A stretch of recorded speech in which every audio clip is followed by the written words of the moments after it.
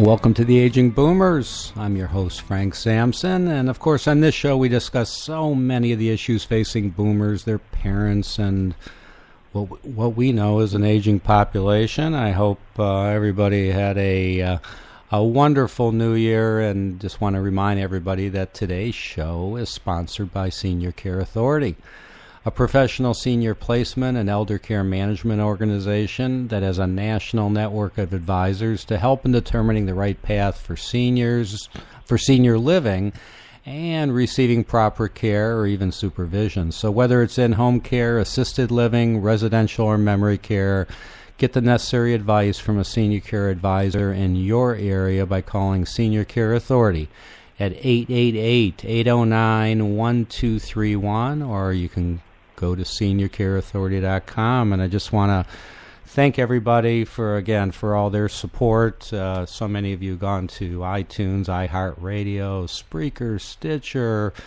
So many have also downloaded the free app on your iPhone or Android phone to listen to the Aging Boomers, and we appreciate you doing that and sharing the information with friends and family, because we just want to get the message out and have people just have a better understanding of what could be happening in their families in the future. So, today's show, we're kind of doing it a little bit different today. So it's usually me asking the questions, and I have a guest on with the answers. Well, I do have a guest, and her name is Marcy Baskin. And Marcy, first of all, welcome to the show.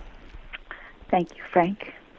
So Marcy and I work together. I mentioned Senior Care Authority as a sponsor, and we work together with that company. She also was a founder of her own elder care management company called Elder Roads, very well respected in the industry, and one of the key reasons, aside from her being just a wonderful person, we're working together on so many initiatives, and so we wanted to use this show to kind of reflect a little bit on the past year, and kind of, I guess we talk about it quite often, Marcy and I, and even though we work hard, we love this business, and we want to talk about why we love this business, and hopefully educate some people as well. And kind of what brought on this idea, Marcy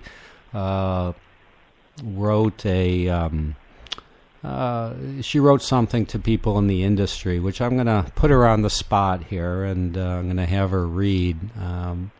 She titled it A Reflection or Two. And so Marcy, I'm putting you on the spot. All right, I'd love you to read it to our listeners, which I think will be, a starting point for us to discuss so many of the things we'd like to share with others. So I'll let you go ahead and read it, and kind of what led up to you writing this.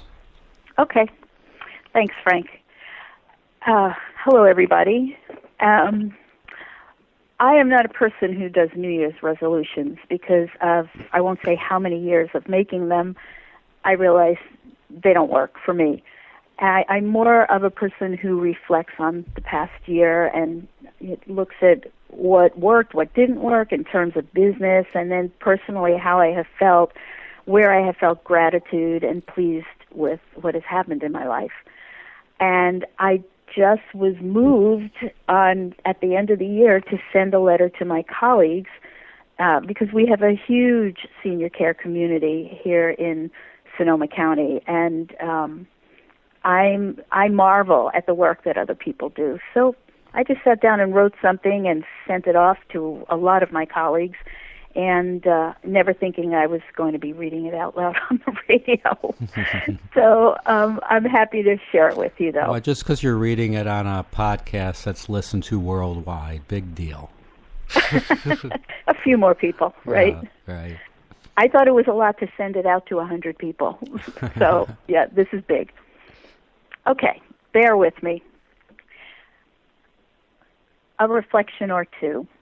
Holding an 85-year-old woman's hand, even if you don't know her, comforting a frightened child, being the kind of provider that listens and takes the time to know his or her patient, helping a dog, a cat, a horse, or another creature in need, assisting an elderly person in crossing the street with respect and dignity, becoming a foster or adoptive parent, really seeing a person in spite of their dementia, caring for someone's child while she visits an ailing loved one, taking someone who cannot drive any longer to the symphony or a park or out for lunch, listening and really hearing about a complaint, a worry, a fear, helping a family figure out how to find affordable housing, shelter, food, clothing, sharing resources so that families know their options for residential care, financial assistance, care at home,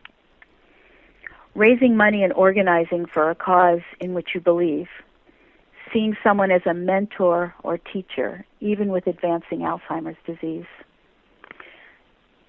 sitting with someone who is crying, grieving, in despair, and feeling okay about allowing that to happen, helping someone see their best self, sitting in silence while someone pours their heart out, asking someone to tell you their story and offering to write it down or record it, helping families organize their finances or the family home they may be leaving, acknowledging the caregivers who work so hard on behalf of our loved ones, dancing with an elder, delivering a home-cooked meal to someone who is homebound, or bringing a pet to visit them, seeing someone, looking into their eyes and connecting in that place where no one is separate from anyone else, doing any of these things even when no one is looking.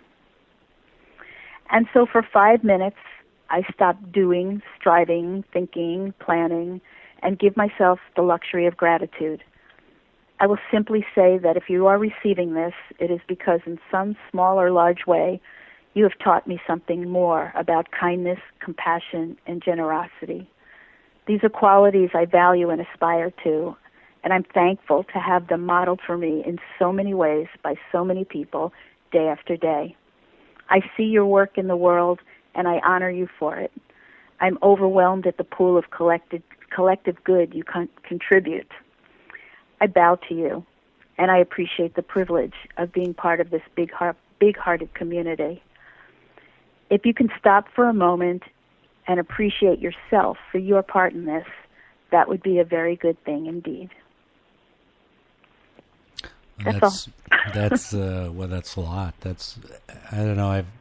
I've read it a few times, and hearing you read it is just great. As I told you, did a great job with it, and thank you. I know many of the people in the industry love it. Loved hearing it. You know, we all. Yeah. Especially as we all know, after the first of the year is usually a pretty busy time for all of us because families have gotten together over the holidays and then they realize, well, maybe mom or dad need a little more help, and turn to organizations like us for that help. So it's always nice to hear. So. Thank you for that. Well, hopefully there are people listening to your podcast who are the people I'm talking about. Right. Not specifically in this community, but in other senior care communities. You know, we work so hard and so fast, and we're scrambling a lot, that we sometimes just forget the impact that the work has. And I think that was part of my goal in writing that, for people to remember their role in this. Yeah, I don't know many people that get into this just for the money. All right, I mean, you just there's not enough money in it to there's be not enough in it money, just right. for the money. Well, I mean, you can do you can do well in this industry. Yeah. Okay, but still, it's not like, I don't know, maybe real estate or let's invest money in a property, and the main goal there is dollars. Here, you certainly can make a good living in our industry, but at the same time, it's usually not the primary reason why someone becomes interested in it. I mean, you and I both have been through things with our own families, and we see it with other families, and it's usually that's usually the catalyst for someone getting into our business. Wouldn't you agree? Yeah, I agree. And although I haven't done a poll of how people have gotten into this business, it's my experience from meeting new people all the time who are professionals in the senior care community that a huge percentage of them were propelled in this direction, like you and like me, by experience with our loved one. And that makes it a very personal business. Yeah. At least for me. I think, you talk about, people aren't in it just for the money. I agree, because there is so much personal satisfaction in knowing that you're making a difference to a family who really doesn't know where to start. Mm-hmm. And that is the most common thing I hear when someone goes to our website and contacts me. They say, I don't know where to start. What do I do now? And I feel fortunate in a way to have been through this on my own, and then studying at Sonoma State in patient navigation and advocacy, I can help them figure out where to start. And sometimes that's what they need. Sometimes I refer them to other people in the community because they can better serve their needs. Mm-hmm. It's just so satisfying. I have to say, from a selfish point of view, it's very gratifying to do this work. Yeah. It's interesting, as you know, of course, we're, our business, the Senior Care Authority, we're franchising around the country and hopefully bring on others with similar interests as you and I, and other communities to help people. And, right. Sometimes, when I talk to them and they'll say, well, I ask them why they decided to get into this and are interested in it. And it is usually because they've been through something with a loved one, a parent or, a grandparent or whatever, somebody else in their family. And they see some of the challenges that families, that they themselves had.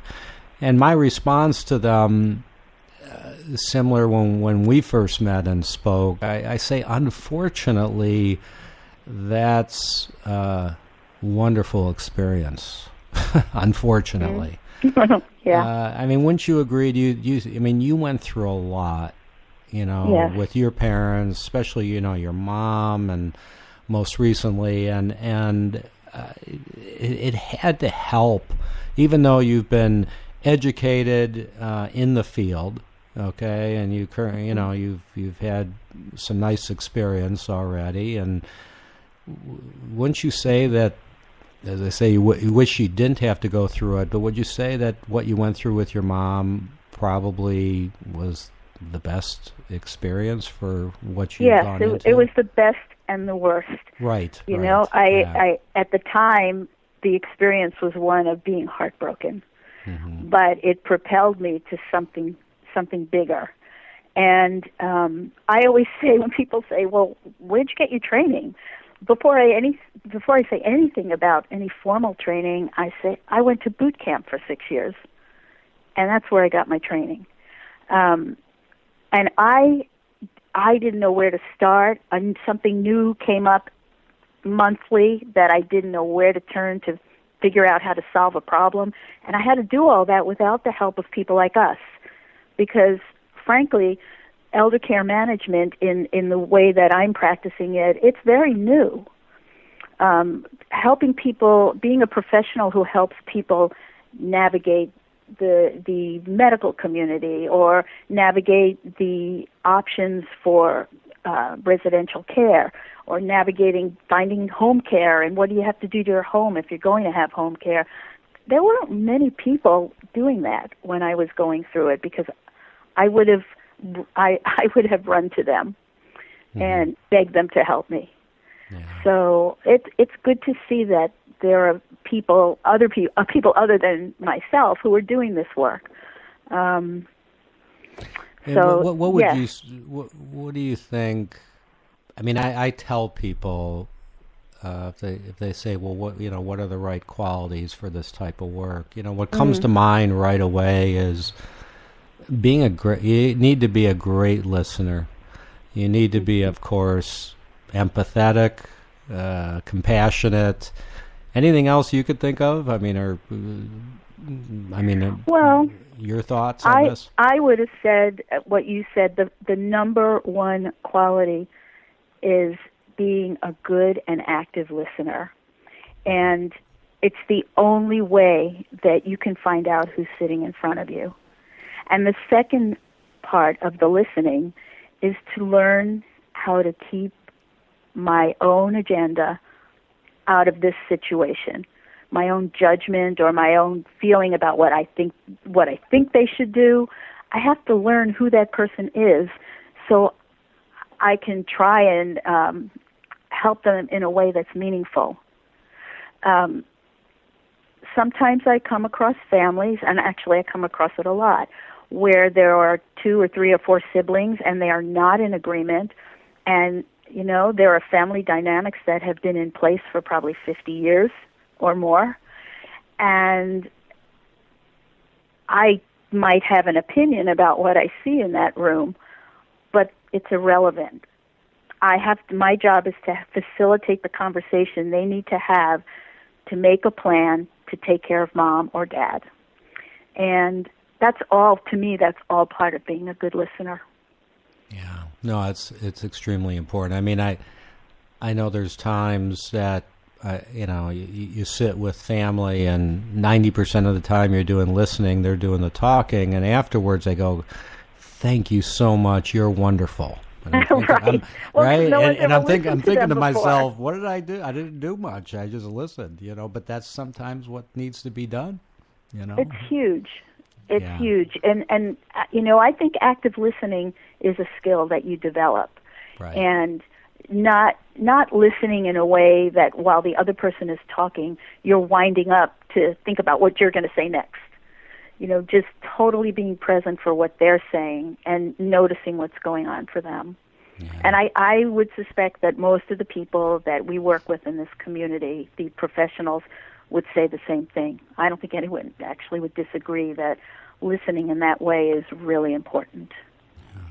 I've been excited this past year about working together with you and, kind of taking the best of both of what we do and putting them together strategically. And I'm just so excited about the upcoming year because I think we've done a lot of work together and testing and I'll give you my version of it, and then you could expound upon it. But okay. Marcy, as she said, she's done what we call elder care management and working with families and helping them with so many of the things that she described in her reflection that she read first part of the show. And while the organization that I started was concentrated more on helping people with family members who need to find a place to live and get proper care. So whether it be assisted living or what we call smaller residential care homes, they're all over the country. But taking our two together in a sense and putting them together, because sometimes we may have a family that doesn't just need assisted living. They might need help in other areas, like she said, maybe finding in-home care, and so many other things that we can help with. So we've been working together jointly with families, and it's worked out extremely well to the point that now with our franchise model, we're incorporating Marcy's elder management concept that she developed, and teaching others around the country. So I can't tell you how excited I am about it. Yeah, I am too, even though it has taken me a long time to just really wrap my brain around what we're doing. I'm glad that we didn't jump into something that looked exciting, that we really thought it through and talked about it ad nauseum. But it helped me to have a clear vision of what we're doing. And what's really exciting to me is that a family could come to us needing, as you said, they could need residential care. They could need some facilitation of difficult conversations. Mom won't talk about her advance directive. She needs to have one, and let's find a way to make that happen. We want to keep Mom at home. What does that mean? Well, it's not just getting a caregiver. There's also, where do we put the grab bars in the house, and how is a wheelchair going to go down those 2 steps? And we can provide them with resources who can make those things happen. So I think it's a very fresh and innovative model to have placement married to elder care management, because in my mind, it's all elder care management. And one of the things that an elder care manager does was help a family figure out where their parent is going to live, or their sibling, or their spouse. So that's what's exciting to me. They don't have to run around to 3 or 4 different places, or start Googling modifications for your home if your mother lives there or something. Right. We have all that information at our fingertips. Mm-hmm. And resources are really important. And if you think about the people who come to us, I think it's safe to say that they all are overwhelmed in one way or another, and to different degrees. But they're overwhelmed. And if you think about a time, Frank, when you've been overwhelmed, you're not doing your best work. Right. I was completely overwhelmed trying to figure out my mom's care. And because of my overwhelm and not having any support, I was not a good consumer when I was trying to find the right things for her. I asked more questions about buying a dishwasher than I did about the place where I was going to trust them to take care of my poor mom who had Alzheimer's disease. So when I look back on it, I think, how did that happen? So that's why I wrote my book. Yeah. Because I wrote a book called, you know this, Frank, but your listeners might not. It's called Assisted Living Questions I Wish I Had Asked. Mm-hmm. And it's over 200 questions. And it's a little tiny book. You can bring it with you when you're looking at a residential care home, and ask the questions. I only thought of these questions after the fact. So, the book, the resources, our knowledge of the best care homes in our counties, those are all tools that we have at our disposal. And so I'm excited that they're all under one roof. Yeah. And I hope people are excited about it as well and understand that they can get all this in one place. It's interesting. Again, when I talk to people who are interested in coming in the business, they say, I love working with seniors. And I think so many of us do. I want to believe all of us do. And you do work closely with seniors, probably more on the elder care management side that we're talking about than even on the placement side. Would you agree? Because on the placement side, I would say most of our work, though we do meet and try to understand the needs of the senior, the majority of the time we're working with the adult children. And when we talk about people being, stressed, it's usually those adult children, and many times these are people in their 50s, 60s, 70s. I've dealt with adult children in their early 80s. Wow. But now that's longevity. But for the most part, we're talking people in their 50s and 60s. Mm-hmm. But would you agree with that? Do you agree that you're mainly working with adult children? Maybe on the elder care management, you could be working a little more with the seniors. Well, the family meetings that I have, may or may not include the elder. I prefer it if it does, but sometimes, and I'm sure you understand why, it's not appropriate. And the families are the ones who are well and capable and are going to make it happen for their mother or father. So, yes, I think working with families is a huge part of what I do. Yeah. And families need help. I am not a therapist, and I have referred families out for family therapy. And most of them don't take any of my referrals, but some of them have, because there's this place where it switches from finding resources and actively listening and getting to know the senior's needs, where it and really noticing what's going on in the room with the adult children. There's a point that I notice where it switches to these people need a therapist, and so that also goes to the point is when we have a situation that it's not in our bailiwick to help, then we know exactly who to send people to, and it's up to them if they'll do it or not. I feel like we have a really good handle on the resources that are out there. Right. I sometimes think we are therapists, though we're not professionally and trained as therapists. Sometimes I think we are, but I know exactly what you mean. Sometimes it's the closest thing to therapy exactly someone's going to get to. We're not called therapists, and we aren't therapists.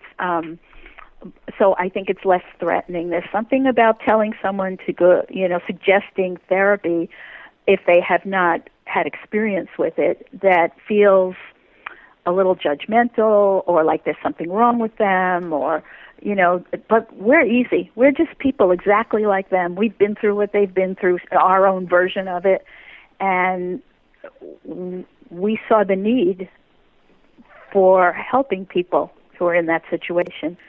And boy, that feels good when you've either helped them find a really good place for their parent to live, or you have found the best caregiver in the world for them at home. I had one client that I referred to one of my colleagues who he's an architect, and he has a business doing home modifications, and they didn't even know what they might need, and he's an expert. Right. So I brought him in. He did it. He built it. They were really happy with his work because he's a very skilled project manager. And, when I got into this, I never thought about doing things like that. I thought mostly of care coordination, which is a big part of what I do. Yeah. And we don't have the time, but there's a whole other piece of this care management that involves care coordination, which is where our medical system is going, so that somebody is being a quarterback. Yeah. And I have a lot of families I've worked with where I became a quarterback. And I'm not into football, so I didn't even know what a quarterback was. Well, until someone told me that, you're like a quarterback. Yeah, we should have made this an hour show, but unfortunately we're out of time. Yeah. But it was. Listen, I'm so much looking forward to the upcoming year, working even more closely together with you and helping so many people out there. And thanks for everything you do. And we'll of course I'm going to have you on again, and we'll talk more. So. Okay, grateful for the opportunity, Frank. Yeah, thank you very much. And thank you all again for joining us on the Aging Boomers. You go to our website, agingboomers.com. You could go download the Aging Boomers app on your iPhone or Android phone, iTunes, iHeartRadio, all sorts of things, all sorts of ways to get it. So thanks so much for joining us. Be safe out there, and we'll talk to you all soon.